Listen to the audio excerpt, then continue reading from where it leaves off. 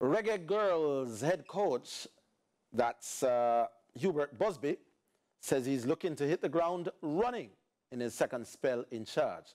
He first held the role from 2020 to 2021.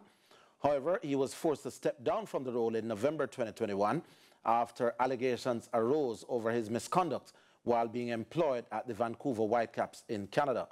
In his first assignment this time around, Busby will lead the Reggae Girls in 2 international friendlies against Brazil on June 1 and June 4, and he says these matches are crucial to the long-term goals.